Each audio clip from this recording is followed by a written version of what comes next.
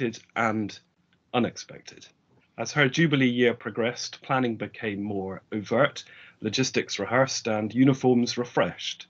When the news broke, it was covered extensively in the media, but officially the demise of the crown and the accession of the king were proclaimed first at St James's Palace, and then later to the people of Scotland from the Market Cross in Edinburgh. As the Scotsman reported the following day, owing to the long reign of the Queen, there were not, one may be sure, many in the crowd who could recall the ceremonial when Her Majesty entered upon the occupancy of her throne. The ceremony of yesterday was therefore for this generation unique in its character and occasioned a great amount of interest in the minds of the citizens and the residents of the capital. With all eyes turned on the cross, the Lord Provost stepped to the front and in a clear voice called on the Lion King to proceed with the royal proclamation. A flourish of silver trumpets having secured attention, the Lion King read the following proclamation.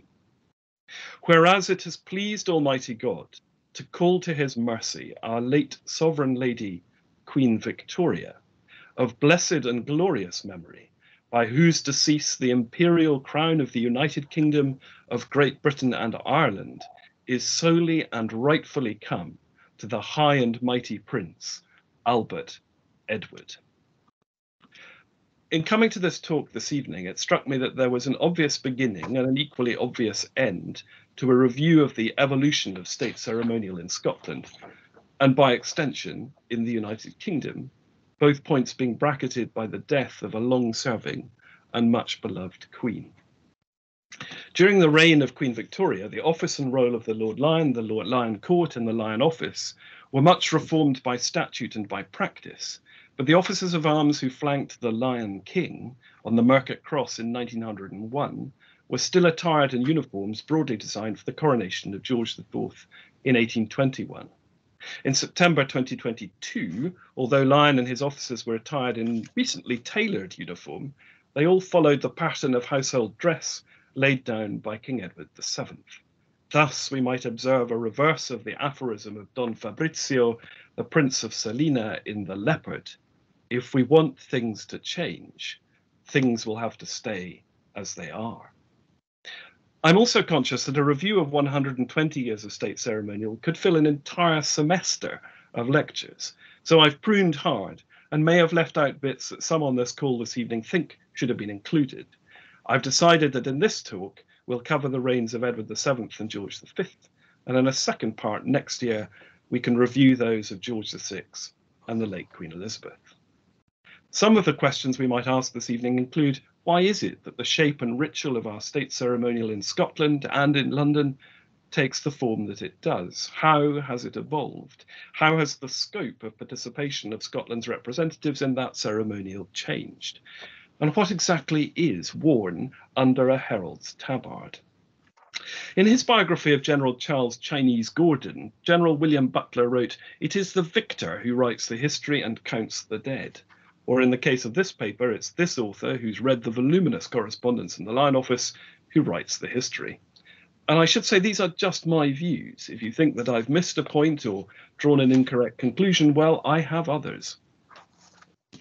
To begin at the beginning, we have to go back another century to 1820 and the accession of King George IV, another monarch who served a long apprenticeship, latterly as Prince Regent. At the time of the death of his father, George III, the Lyon Office was in a state of atrophy under the nominal control of the 11th Earl of Kinnoul, who'd succeeded his father, the 10th Earl, as Lyon in 1804.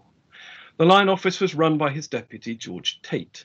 Those of you who know your Dickens, and in particular Little Dorrit, will be familiar with his caricature of government offices in the mid-19th century, portrayed by the Circumlocution Office. The Circumlocution Office was, as everybody knows without being told, the most important department under government. This glorious establishment had been early in the field when the one sublime principle involving the difficult art of governing a country was first distinctly revealed to statesmen. It had been foremost to study that bright revelation and to carry its shining influence through the whole of the official proceedings. Whatever was required to be done, the Circumlocution Office was beforehand with all the public departments in the art of perceiving how not to do it. This notion of government by inaction or masterful inactivity is one that runs through 19th century British constitutional history, and echoes can still be heard in the doctrine of unripe time, perhaps the subject for another paper at another time. But back to 1820. The Lord Lyon, Thomas, 11th Earl of Kinnoul, had succeeded his father in office in 1804, and, having poured himself into his trousers, would remain as Lyon for 62 years until his death in 1866. In July 1820, 7 months after the accession of George IV, papers arrived at the Lyon office from London, outlining the plans for the coronation to be held the following summer. Here we meet the first planning question for state ceremonial in Scotland. What do you do if Lyon is not in the country? On 21st July, Lord Kinnoul's factor wrote to George Tate, returning the bundle of papers. His lordship was not in the country. The last letter I had from his lordship was one from Gothenburg on the 5th of June, requesting me to address him till further orders at the post office in Stockholm. He mentioned that it was not his intention to return to Great Britain during the ensuing winter. You might think that this was a uniquely 19th century problem, and that today modern communications would render it impossible for Lyon to be away at a vital moment.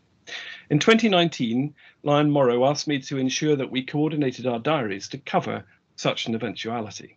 As it happened, in September 2022, the train bringing him back from the Accession Council in London broke down, leaving me to muddle through the rehearsals for the accession proclamation in Edinburgh as best I could, supported, I should say, by the officers of arms who did much better than I did.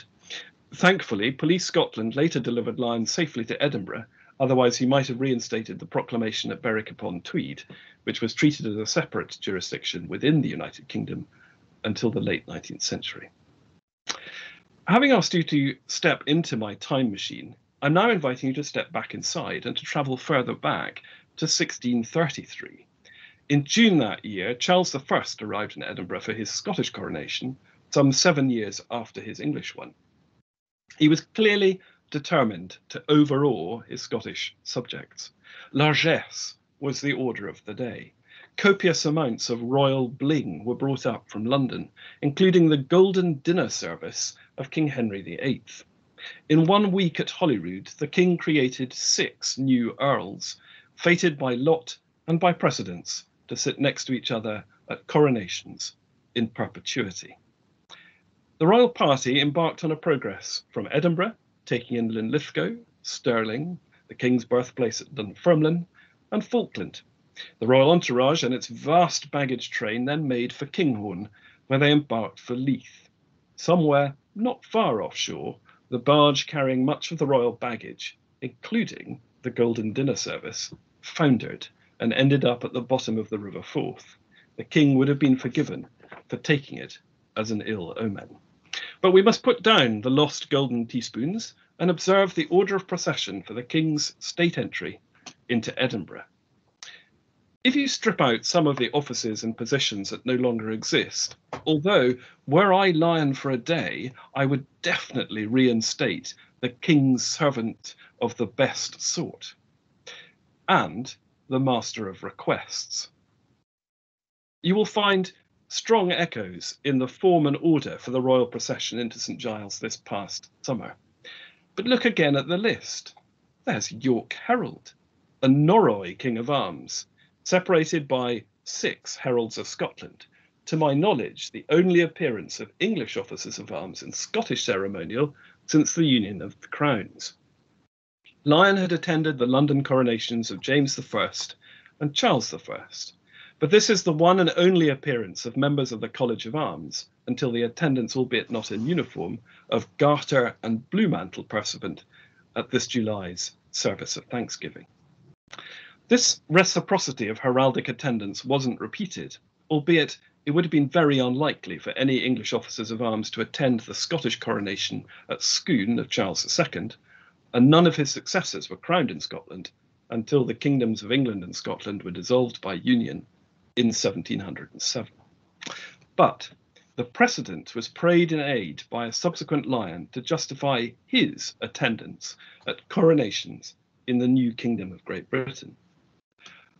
Sometime before the coronation of King George I, the first of this new kingdom, the then Lyon, Sir Alexander Erskine of Cambo, wrote a memorandum which set out the grounds on which Lyon should be summoned to attend the event, not as a spectator, but as a participant. He showed both that previous Lyons had since 1603 attended the coronations of the monarch as King of England, and in 1633, likewise at the coronation of King Charles in Scotland, a king and herald of the then Kingdom of England were allowed the same rights in Scotland. Erskine carefully narrated the hope and expectation that now there being only one coronation for the Kingdom of Great Britain, that the King of Arms of Scotland will be allowed the same right to execute his office thereat as any King of Arms by an English title. And as to his role, that before the union of the kingdoms, Lyon, King of Arms, was placed in England next after Garter, and before the provincial kings, as his office is likewise of a much ancienter institution than either of their provincial kings. So there. He got his wish, and Lyon was present at the coronation of the first three of the Georges, as were most of the Scottish great officers of state and household, who took part in the coronation processions, along with the peers of Scotland, who were summoned to attend. But it is the coronation of the fourth George that deserves a closer look, as it casts its sizable regal shadow over state ceremonial to this day. George IV's coronation is the first properly British state event. His Hanoverian predecessors had looked nervously over their shoulders to Rome, where sat a rival dynasty. The death of Cardinal Henry of York in 1807 removed that last shadow. Ireland had joined Great Britain in 1801 to form a united kingdom, and the effort to defeat Napoleon had drawn servicemen and resources from across the new kingdom. It seemed entirely appropriate that the first ever national British war memorial to mark the fallen of the long wars against the French should be built in Edinburgh atop Calton Hill, and equally appropriate that, like Scottish infrastructure projects before and since, it was never finished. It was George IV's coronation that first fully involved officers of state and church from all three kingdoms. The coronation motifs intertwined roses, thistles, and shamrocks. The flags of the kingdoms of the Union and the Kingdom of Hanover were included in the procession. Knights of the Thistle and St. Patrick walked alongside Knights of the Bath and the Garter. But some elements have never been repeated. It was the last coronation to have a post-event banquet, into which rode the King's champion. Several participants have never been seen again, although there was a rumour that the herb strewers might have reappeared this year. And it was the only coronation where bouncers were hired to keep the Queen out of Westminster Abbey. But for Scotland's heralds, it was a red-letter day. It marked the first time they'd been invited to attend and to participate. Despite, or perhaps because of, the absence of Lyon in Gothenburg, they took matters into their own hands and convened a meeting of the officers of arms. A roll was called, and names of those intending to attend the coronation were taken. Of the heralds, Marchmont, Isla, and Ross all responded in the affirmative, and Albany expressed his apologies due to age and infirmity. From Rothsey, there was no response. Of the pursuivants, Unicorn, Ormond, and Bute all put their hands up, and Dingwall asked if he might send a deputy. A clean list was drawn up and sent to London from the Scotch College of Arms. Added to the names was that of Snowdon Herald, who was resident in London. First item on the agenda, new kit.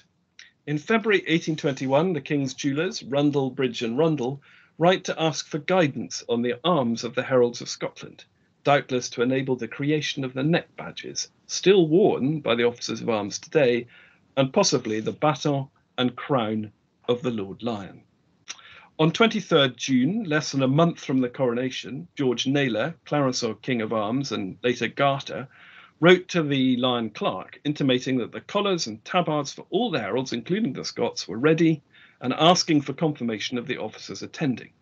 He then indicates that the king has approved the underdress to be worn and that his officers have given directions to Mr. Mayor, presumably the ancestor of today's well-known Mayor and Mortimer, bespoke tailors of London W1. In Charles Burnet's History of the Scottish Officers of Arms, there's a wonderful watercolour of my predecessor, Thomas Small, Marchmont Herald and Lyon Depute, kitted out in all his coronation uniform. You can make out the English-style crown on the table, a kind of barley sugar baton, and the familiar neck badge of St Andrew. On the day itself, the king was led into procession from Westminster Hall to Westminster Abbey.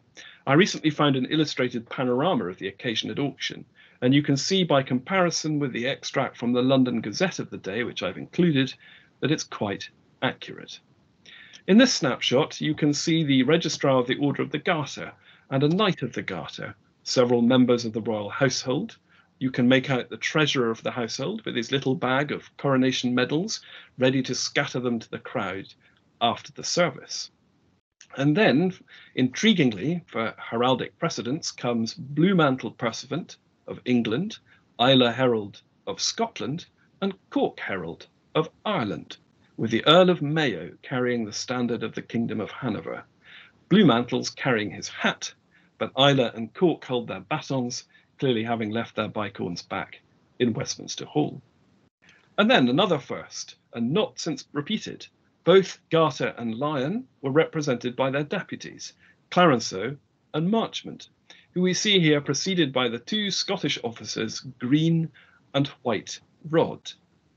On Marchmont's right is the Lord Mayor of London, rather indignantly having to carry his own mace, and to Clarenceau's left is Black Rod. This extraordinary spectacle cost an absolute fortune. While George III's coronation came in at a modest £9,430, that of George IV was a whopping £238,000, or 21 million in today's terms. That said, although it's an outlier in the 19th century, 21 million broadly equates to the cost of the coronations of George VI and Elizabeth II. £100,000 was provided by the government, and the rest came from French war indemnities, making George IV's coronation the first since that of Henry VI of England and France to be partly paid for by the French. Expenses became an issue quite quickly for the Scottish officers. On August 2nd, Lord Kinnoul, now back in Scotland, wrote to his depute to say he'd learnt that Ross Herald had sent a deputy to attend the coronation on his behalf. Who was he, and by what authority had he appeared? It becomes quickly apparent from the correspondence between Lyon, now back at home, and his deputy in Edinburgh, that the sums sought in expenses by the officers who attended the coronation considerably exceeded the £254, or 23,000 in today's money, advanced by the Treasury to Lord Kinnoul. The scale and expense of George IV's lavish enthronement was never repeated. In 1831, William IV tried not to have a coronation at all, but instead had a much reduced service, which bears comparison to that of Charles III. Gone was the procession from Westminster Hall and the post-event banquet. Out went the hereditary butlers, caterers, and larderers. In came a carriage procession from St James's to the Abbey, which ironically meant that many more people got to see the king progress to and from his coronation. But on 20th July 1831, some days after the Scottish officers of arms had once again gathered in Edinburgh to see who was up for travelling to London, a letter from Sir George Naylor, now Garter, arrived at Lord Kinnoul's home at Duplin Castle, bearing bad news. There not being a procession at the approaching coronation, the attendance of the Kings of Arms and the heralds and pursuivants of Scotland and Ireland will not, repeat, not be required. That was the end of Scottish heraldic participation. Lord Kinnoul didn't even attend as a peer, and no invitations came for the coronation of Queen Victoria either. It wasn't a complete removal of Scottish and Irish participation. The great officers of state still took part in both William and Victoria's processions, with the Captain General of the Royal Company of Archers riding immediately behind Queen Victoria's carriage. In the Abbey procession, the Duke of Argyll, as Lord Steward of the household, was joined by the Earl of Errol as High Constable of Scotland, and by the Duke of Hamilton as Lord High Steward. The Queen, already weighed down by her coronation robes, wore the colours of all four of her orders of chivalry: the Garter, the Thistle, the Bath, and St. Patrick. For a student of ceremonial, Victoria's coronation presents an interesting evolution in form that reflected her ministers' recognition that they had an opportunity to present the young sovereign to her people, many of whom had the vote for the first time. The procession was lengthened, and it started and began at Buckingham Palace, now the centre of domestic and imperial pageantry for the foreseeable future. That brings us to the second aspect of state ceremonial, the presentation of the sovereign to his or her people, by way of a coronation procession, or in Scotland, by way of state entry to their Majesty's capital city. I know you're asking, when's he going to get to Edward VII? Soon, I assure you. But first, let us return to George IV. There's clearly not the time to launch into an analysis of the extraordinary visit of that monarch to Edinburgh in 1822, whether it was devised by Sir Walter Scott and supported by the King's ministers to acknowledge Scotland's place in the new United Kingdom, or simply a ruse to prevent the King from attending the Congress of Verona, doesn't really matter this evening.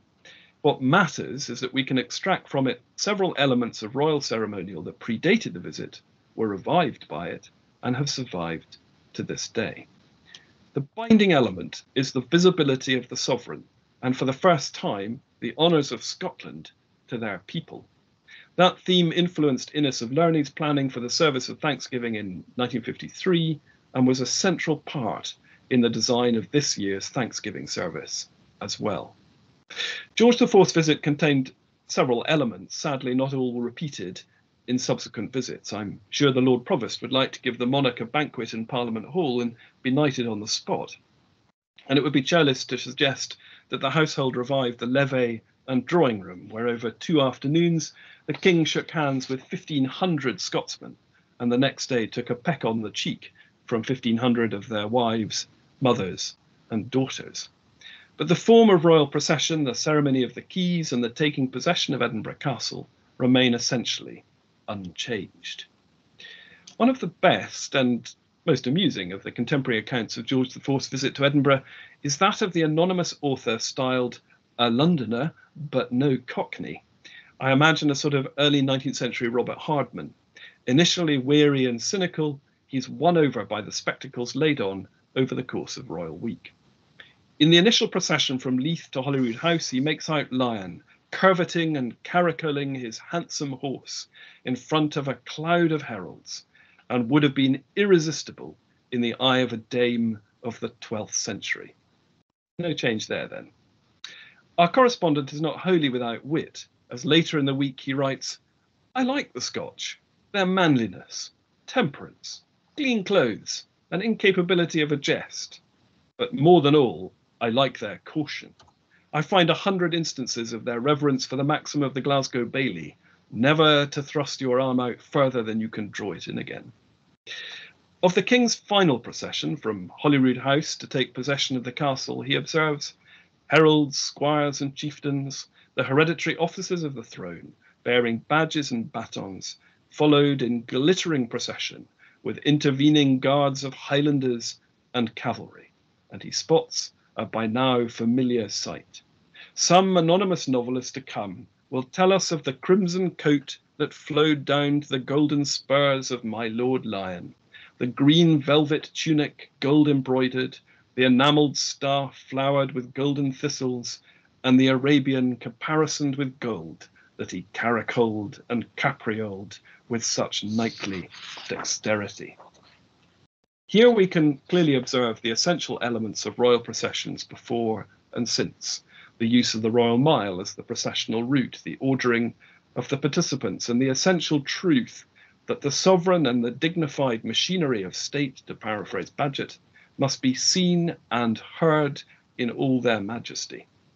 The crowds lining the route in 1822 or 2023 would have seen and heard similar sights and sounds. Here is continuity, the co-location of past, present, and future, and the continuation of the national story. We'll take our leave of George IV as he appears on the half-moon battery of Edinburgh Castle, where, according to the correspondent, the moment of his appearance was sublime. He was hailed with a general shout and a clangour of drum and trumpet, a grand, universal uproar. As you can see, the sketch of his appearance shows him waving a hat, which seems to be the same size of him, to accept the acclaim of his people. Let us now return to where we began, the proclamation of the accession of Edward VII. For the lawyers among us, it's worth remembering that the ceremonial events of 1901 and 1902 gave rise to several court cases. In Scotland, there was an unseemly tussle in the procession for the accession proclamation between the members of the Royal College of Surgeons and the Royal College of Physicians, which was finally disposed of by the Inner House in 1911, who ruled that it was outside the ministerial jurisdiction of the Lord Lyon to change their relative precedency. And then the King's untimely appendicitis, which put back the coronation from 9th June 1902 to 26th August, and led to a series of cases which helped update the law of frustration of contract in England. Although Edward VII's coronation was planned to be both an imperial and European event, the King's illness meant that most of the royal and state guests went home, which made the event probably the most British since that of George IV. There were other similarities. Both took place after the death of a long-serving monarch. Both occurred in the shadow of war, which left a profound mark across the British Isles. It was only, after all, just over a year, not much more than just over a year, since the Highland Brigade had been decimated at the Battle of Mersfontein in South Africa's Northern Cape, losing over 700 men in one day, 300 from the 2nd Battalion of the Scotch Black Watch alone. And political reform lurked in the back and foreground. In 1821, it was Catholic emancipation and suffrage reform, and in 1901, it was Home Rule and tariff reform. Both George IV and Edward VII wanted a show, and Edward VII had a showman, in fact, two showmen to deliver it, Lord Esher and Sir Arthur Ellis. As Secretary to the Ministry of Works, Esher had delivered the pageantry of the late Queen's Jubilee, and as a former equerry and now controller of the Lord Chamberlain's Department, Ellis knew the King's mind and knew how to deliver it. Neither wanted the heralds anywhere near the organisation. In his book on coronations, Sir Roy Strong records Ellis's view that the members of the College of Arms were ghastly cads with not a gentleman among them. Strong doesn't record the collective view of the college of Sir Arthur. The King made it clear that he wanted the Scottish and Irish kings and heralds to attend, breaking open the English monopoly on the last two coronation services. But he also wanted them looking the part. This was the coronation of the idealised herald. Here the Illustrated London News shows what the King had in mind: long-limbed, calf-toned, and wax-moustachioed demigods. This was a monarch who paid close attention to the uniformity of uniforms and to the correct dress for every occasion. It was Edward VII who upbraided Lord Harris for wearing a brown bowler hat at Royal Ascot. "Go in rattin, Harris," and who, according to the two new podcast gods of the rest as history fame, Tom Holland and Dominic Sandbrook, sparked the First World War by laughing at his nephew the Kaiser for wearing the wrong shoes when he came aboard the royal yacht at Cowes. So it was that the Scottish and Irish officers of arms were provided with new kit, red coatees, tabards with English quarterings, and the new style Tudor bonnet. But there was pushback. In 1901, Scotland and Ireland each had strong-willed kings of arms. In Edinburgh, the 55-year-old Sir James Balfour Pole had been Lion for 11 years, and in the words of Charles Burnet, had reinvigorated the office of Lion. In Dublin, the 37-year-old Ulster King of Arms was the mercurial Arthur Vickers, who'd been appointed Ulster at 29 after writing to both the Chief Secretary to Ireland and the Lord Lieutenant, effectively claiming that the other one wanted him to be appointed. Vickers led with his chin, and his rhinoceros hide and sheer chutzpah were to bring golden plaudits in the short term, but ultimately disgrace and death. Balfour Paul ensured that petitions for Lyon and the Scottish officers to attend and to participate in the coronation were lodged with the Court of Claims, despite the advice of Marchmont Herald that it would not be necessary, which advice was to become a source of discontent in the months ahead. Both Lyon and Ulster were keen that their heraldic delegations do more than simply attend. At one point, Ulster lobbied Arthur Ellis and the King's uncle, the Duke of Connaught, to be allowed to take part in the mounted procession from Buckingham Palace. This, he wrote to Lyon, would distinguish the Scottish and Irish kings of arms who could both ride, unlike their English counterparts. His request was declined. The Court of Claims approved the petitions of Lyon and Ulster, but left the decision on what they were to do to the Earl Marshal. Initially, the Duke of Norfolk suggested the Scottish and Irish officers of arms might take part in the indoors procession, but then move to the North Aisle out of sight of the main event. On 29 March 1902, Ulster wrote to Lyon in advance of the Earl Marshal's decision, fearing that he would decline our services, and that he had been influenced by Garter, Somerset, York, and Richmond heralds. The rest, I think, he writes, are friendly.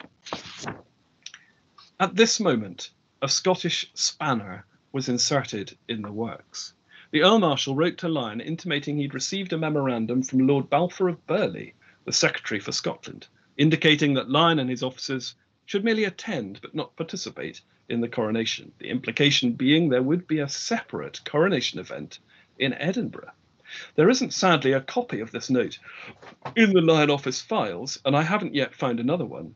Lord Burleigh was a unionist, but to paraphrase David Torrance, he was a leading nationalist unionist and may have had it in mind that a Scottish coronation event might have helped diminish support for Home Rule, and with it the relative electoral prospects of the Scottish Liberal Party.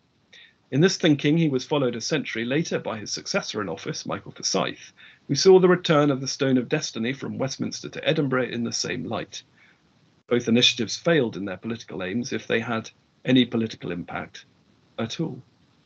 But this put Lyon on the back foot, and on the 5th of April, the Earl Marshal issued his decision. Lyon and Ulster were to take part in the procession, but not to have any additional duties in connection with the coronation ceremony. Lyon hit back, politely. In a draft note to the Duke of Norfolk, he declines to accept both Norfolk and Burleigh's arguments the coronation is an essentially English affair. Although I am not a fervid patriot, he wrote, I think it is an imperial ceremony which should be taken part in by as many official representatives of the empire as possible. And not just Lyon. His officers should attend in their official capacity, and their places in the abbey should be regulated by precedent, as in, do what they did in 1821. And in a dig at the inefficiency of the Earl Marshal's department, Lyon offered to place our services and those of any members of our staff at your Grace's disposal in the organisation of the coronation, knowing full well, I expect, that those services would be declined and that the organisation was really taking place in the offices of Lord Esher and Sir Arthur Ellis. On 11th April, Ulster again wrote to Lyon, having clearly also received a copy of the Earl Marshal's note. I regret to say that Garter is against us. I mean to go and see him tomorrow and thrash the matter out with him. Essentially, the Irish and the Scots wanted to process into the abbey and then stand in the theatre along with the English officers to witness the coronation. Vickers continued, I heard at the Lord Chamberlain's department the King is determined the heralds of all three countries shall be treated alike, and we need have no fear on this score. And then the killer blow. Having been advised by Marchmont Herald it was not necessary for the Irish and Scots heraldic establishments to petition the Court of Claims, Vickers had called in on the court administration to collect some papers, to be told that Marchmont Herald was the man to try and squash our claims, the scoundrel, and he it was who said to me afterwards that we need not have petitioned.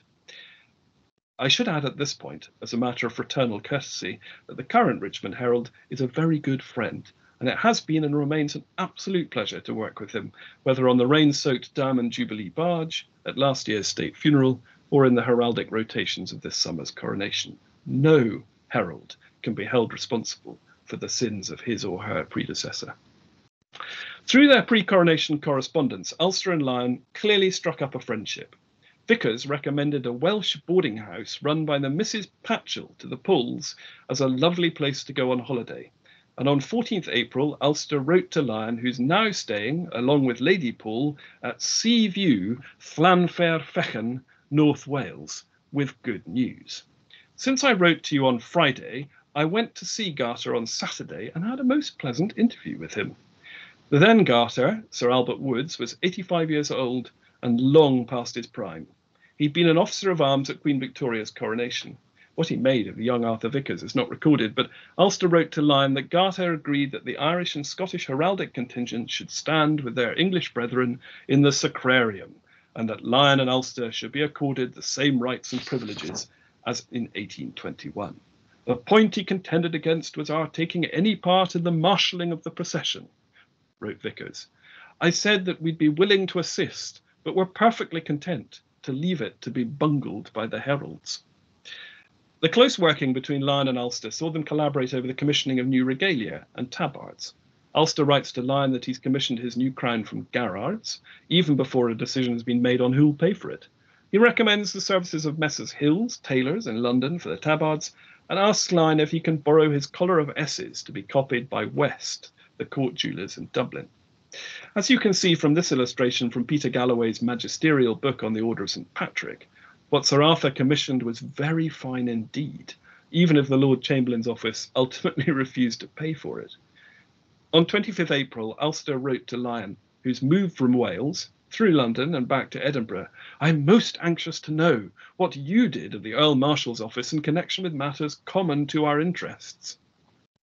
On the 29th April, Mr. Hamilton of the Treasury writes to the Scottish office to indicate it can pay for new uniforms, tabards, and other articles as needed by the Scottish officers of arms, but they are to remain public property.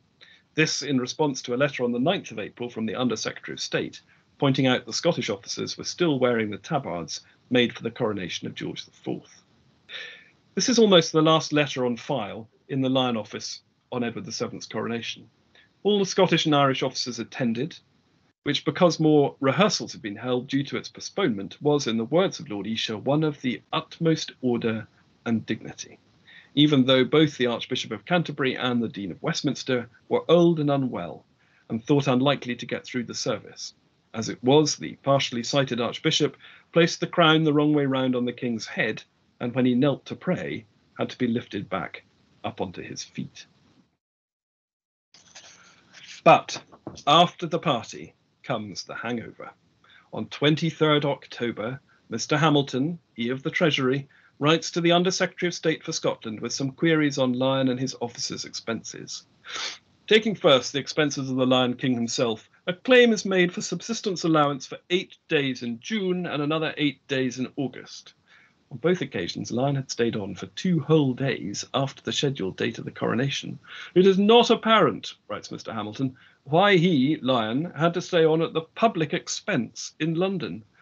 It is also to be observed that the allowance claimed in June is at the exceptional rate of 25 shillings a night, but my lords note that the other Scotch officers of arms appear to have found the ordinary allowance of £1 and 1 shilling sufficient. It should be noted that 25 shillings in 1901 equates to roughly £180 today.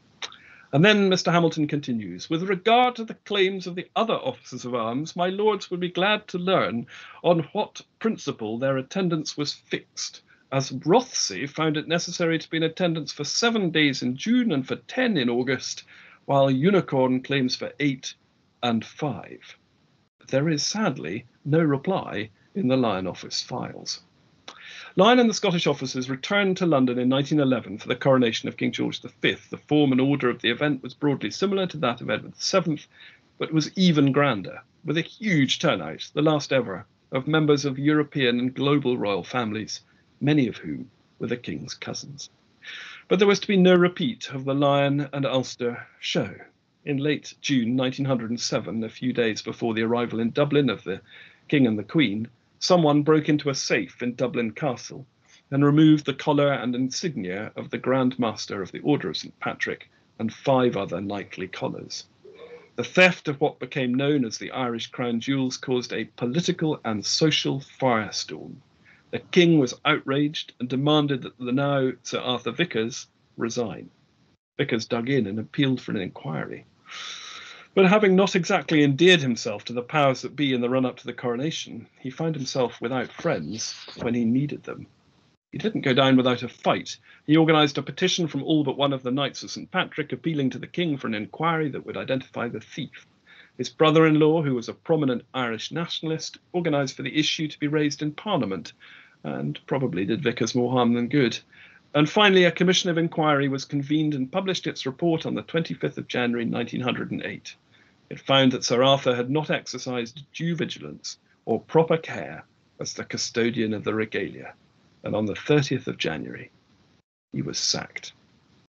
In a tragic final act during the bitter but brief Irish War of Independence, his home, Kilmorna House in County Kerry, was surrounded by a group of armed men on the 14th of April, 1921. The house was set alight, and he was taken out into his garden and shot dead.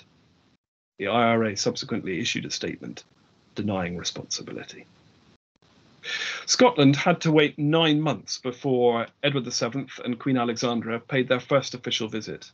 In May 1903, the royal party arrived in Edinburgh and travelled in semi-state from Holyrood via Abbey Mount, Regent Road, Princes Street and the Mound to the castle, where Lyon and his officers demanded it be opened in the name of the king. The royal party ascended to Crown Square, but there was no repeat of George IV's appearance on the Half Moon Battery. Instead, a more modern walkabout ensued, with the King and Queen viewing the honours of Scotland before inspecting a parade of military veterans, some of whom had served in the Crimean War. The outline of all future royal visits can be seen in King Edward's 2-day programme: an inspection of the Royal Company of Archers, a visit to a hospital and to a school, the holding of a levee, today replaced by an investiture, and a visit to Glasgow. Half a mile from where I am sitting this evening stands a statue to Edward VII, the Peacemaker, wearing his mantle and insignia of the Thistle, erected after his death in Victoria Park in Newhaven, here in Edinburgh, by the Town Council of Leith. The council approved the statue after the affirmative decision of a public meeting convened by the provost 1 week after King Edward died.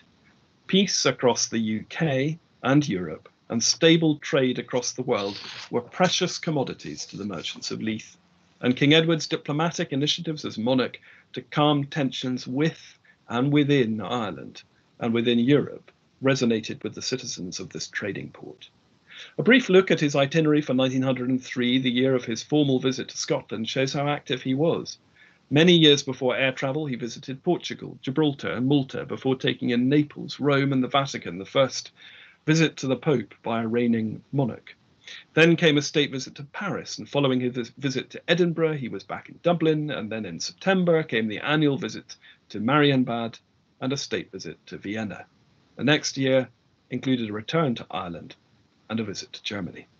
You'll note the visits to Ireland. Home rule was firmly back on the agenda and was to dominate the country's politics into the first years of the reign of George V. Home rule all round was the mantra of the ruling Liberal government, and that included Scotland. This in turn added a ceremonial coda to the involvement of Scotland's heraldic establishment in the reign of King Edward. Shortly after the king's death, George Swinton, March Pursuivant, wrote to Lyon Balfour from London, intimating he had met Lord Pentland, the now Liberal Secretary for Scotland, who was quite alive to our right and is communicating with the Earl Marshal. Swinton was no political neophyte, becoming chairman of London County Council in 1912. His mother was a Sitwell, making him first cousin once removed of Osbert, Sacheverell and Edith, and he was great-grandfather of the actress Tilda Swinton. What was the right that Swinton and Pentland sought to enforce? It was for the Scottish officers of arms to attend the funeral of King Edward at Windsor. The Earl Marshal's position was there was insufficient space in St George's Chapel. Lord Pentland's response Lord Pentland's response was that in that case, English pursuivants should give way to Scottish heralds. The next day, Swinton called on Garter, now Alfred Scott Gatty, Albert Woods having died in 1904, who told him the matter was settled. The king was being buried as a Knight of the Garter, and attendance would be limited to officers of that order. Separate funeral-related events were to be held in Ireland and Scotland. Swinton wrote, I told him the latter was no argument, as Ireland had a viceroy, while Scotland had only a king, and it was our business to see him buried. Garter demurred, and Swinton called on the Earl Marshal, who repeated much the same, and he drew a distinction between the coronation and the funeral, and presumed we'd have a service in Edinburgh. The Earl Marshal added, twisting the knife, that although Lyon had been invited to attend the funeral in Westminster, he might prefer to remain in Edinburgh. Swinton continued, half an hour later I again met Garter in the street, and was told that none of the great officers of Scotland were being asked, not even the High Constable, Lord Errol. I said there would be trouble, and we parted. Sadly, that was that. Lyon attended, participating in the procession into St George's Chapel, walking beside Ulster, and ahead of Blackrod and Garter. I should perhaps add a footnote at this point, more of a Christmas thought experiment, really. In 1943, 6 years after the Irish Free State was abolished with the adoption of Ireland's 1937 constitution, the office of Ulster King of Arms was merged with that of Norroy, and is now enjoyed by my cousin, the wonderful Robert Noel. Without wishing to deprive Robert of his living, I merely wonder aloud why Ulster King of Arms should be permanently attached to the English heraldic executive. Is there not an argument in these devolved times for the office to sit more comfortably in Edinburgh? Should Scotland not have two Kings of Arms? We can take turn and turn about, like the Chumleys and the Carringtons do with the office of Lord Chamberlain. Just a thought. In the interest of time, I'll leave the evolution of the ceremonial surrounding the Order of the Thistle to my next talk. King George and Queen Mary made 8 formal visits to Scotland during their reign, becoming the first king and queen to use Holyrood House as a base for what becomes known to us all as Royal Week, which took on the shape recognisable today. On 19th July 1911, 2,000 people crammed into St Giles Cathedral for the opening by George V of Robert Lorimer's Thistle Chapel. Just over a week earlier, the King and Queen were in Dublin, where George V presided over an investiture for the Order of St Patrick. While the opening of the Thistle Chapel heralded a new chapter for Scottish ceremonial, the installation in Dublin Castle was the last ever held. When George V left Dublin on 12th July, it was the last time a King of Ireland did so. But as one door closed in Dublin, another opened in Edinburgh. King George and Queen Mary introduced one further innovation, along with Scotland's Royal Week, the informal Royal Walkabout. 100 years ago, the King and Queen, accompanied by the Duke and Duchess of York, visited Dunfermline. Bowler hats and lounge suits were the order of the day, and the King and Queen shook hands down the length of Dunfermline's High Street. Then came lunch at Broom Hall. In this photograph, my aunts Martha and Jean sit in the front row, with Jean being stretched apart by the Queen Empress and the future Queen Empress. Out of sight, as he was still in utero, is my father, who was born the following February. Facing the lunch party under his protective black awning was the assistant to the town photographer. His boss, Mr. Norval, was also the provost of Dunfermline and in the group. After some minutes with nothing happening, the provost called on his assistants to take the photograph. And from under the blanket came the muffled cry, "If the wee man with the beard would stand still, I can take it." It's time for this wee man with a beard to wrap up. I hope this evening I've managed to show how Scotland's heraldic executive has helped direct and guide the evolution of state ceremonial both in Scotland and in London, as the kingdoms of England, Scotland, Great Britain, and then the United Kingdom have themselves evolved. In my next talk, should there be one, we'll look at the reign of George V, the year of the Three Kings, and the long and steady development of ceremonial through the reigns of George VI and his daughter, the late Queen Elizabeth. Very much indeed. Well, thank you, Adam. That was wonderful, and it's absolutely a wonderful night in terms of the information you've given, and I'm pretty sure everybody will be desperately waiting on the next part of it. So thank you very much. It's hard to know, but if we could actually, if you've got a thing that allows you to clap. If you haven't, put your hands up and say thank you to Adam. It's amazing, ladies and gentlemen, the amount of material we've got in the Lyon office if you actually get in about it. So, and there's an example of Adam getting into the correspondence and bringing alive so many stories about the interrelationships, which are really the most interesting thing. Lots of comments. There's one gone up, Adam. That was tremendous. So there you go. I think we're not going to get one better than that. And terrific has gone up on this on my screen. Great talk. Looking forward to the next part. So let's stop that and let's see if we can have a few questions. We've got a few moments. I'm very desperate to close at the back of 8 so people get back to what they're going to do. But I see the first question I've got is from the hand up is from somebody called, oh, there it is, Jock Miller. Jock, would you like to make your point and make your question?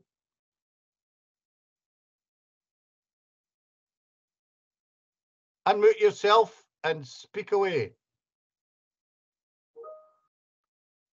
Pure dead brilliant, Adam. But the Jock, you were the first hand up. Well, if you can't come in, you can come in later.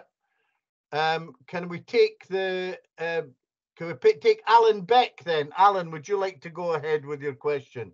Thank you, Lyon. Adam, that was absolutely terrific. Can I just ask you, the picture of George Swinton? He was wearing the English quarterings of the Royal Arms. When did the Scots officers at arms start using a Scottish quartering? Thank you. Yes, the English quarterings were worn until relatively recently. In the 1920s, the Scottish quarterings came into use. Somebody's going to correct me because I've completely forgotten, but it was as a result of a donation by a biscuit magnate, I think, to the Lyon office, which enabled the commissioning of Scottish quartered tabards for the first time. But yes, and you can also detect from that photograph, from that illustration of George Swinton, just which bits of him he passed on to his great granddaughter, and by way of his legs, which are accentuated by the wearing of his coronation dress as well. Thank you. 1929 was the changeover. There we are. I knew you'd know, Lyon. Well, I didn't know it. Kevin put it up on the screen. Thank you. Anybody? Oh, there's Elizabeth. Elizabeth, put your thing up again because it said who gave the donation. It was a Glasgow lawyer. We always thought it was the biscuit man. Oh, right. And it actually turned out that it was a lawyer in Glasgow. Great stuff. So that's good. That's good. Any other questions? Comments? We've got the comments. I'm running through this to see if there's any questions. Looking forward to part B. You've got a following here, Adam. 2 minutes more. If there's no questions, I'll wind up. And I got one comment. Sorry, I know, Russell, just before you come in, I know, Lyon, why there are not very many questions this evening. It's the College of Arms Christmas supper, Christmas party tonight. So none of our English colleagues are on the call, which might mean that might be a result of why we haven't had quite so many questions. It might have that might keep relations a wee bit better as well. What about? They'd be too frightened, Adam. They'd be too frightened. Russell, you wanted to make a comment? I just wanted to say the letter questioning very severely the reason for expenses. I think there is a reply I've seen in the office. I've seen that letter, and I think there is a reply. Do you mean to say, Russell, there's a secret Lyon Clark archive that I haven't been able to... No, well, unless Elizabeth knows about it. No, I don't have a secret Lyon Clark archive. I'm certain I've seen that letter, so I'll have a look in the folder when I'm next in the office. It might have been tucked away somewhere, but I have a strange feeling I've seen that letter, and I'm sure I've got the back of the mind I have seen a response to it. What's really interesting is how in the 1821 coronation, I mean, obviously, with communications in terms of travel from Edinburgh to London being taking so much time, that it was sort of expected that you could appoint a depute And then, you know, but without telling Lyon, which was it, Ross or Rothsey, who appointed a deputy, without telling Lyon. So this man just turned up, claimed his expenses, and you know, and I presume that Lyon probably had to cover the difference between the monies advanced by the Lords Commissioners of the Treasury and the actual sums claimed by the officers of arms. Well, last time for asking. Any other comments or questions before I sum up? Right, that's us all done. Can I say thank you, Adam, again? That was wonderful, and I'm sure that those who want to listen to it again can go onto the YouTube and wind up on that. Also, we're looking forward to your second part. We'll try to do that very early on in the new year, so that people can keep the continuity through. It was absolutely fascinating just to see that perspective that's brought us to today. It's also fascinating, and I'm sure you'll get round to telling the stories where some of the issues still exist, and they're still kicking around in terms of the activity around all state ceremonial. But basically, they're all there in the principles that are brought through. So next year, first lecture will be Adam again, and we'll try to get is this a Monday night? Yeah, Monday night. It seems to be a popular night. We've had good attendances on a Monday, and we'll have a series of events next year to take you through. The trustees are meeting fairly soon, and I think when we've done that, we'll have a bit more to tell you in the next meeting about how the society is moving forward. And also, we'll have an opportunity to get a newsletter out. Might I suggest that to Edward Mallison and the team at the Heraldry Society, that would be a good talk for the Heraldry Society to hear as well. I know we've done it online, but there's a different group of people, and I would willingly attend the next time that you did it again, and you might be able to bring it in together. We wish you well, Adam. We hope you get better. I hope we don't get whooping cough. That's something that's pretty drastic. Well, if anybody on the call has diphtheria, I'm willing to get it to make the full royal flush of Victorian diseases before Christmas. And finally, again, to record my thanks and to say to all of you a very happy Christmas or festive season to you all, and every best wishes for 2024. And I look forward to seeing you all in 2024, either online or in person. So good night, everybody, and take care of yourselves. And well done to Adam again. Hands together for Adam.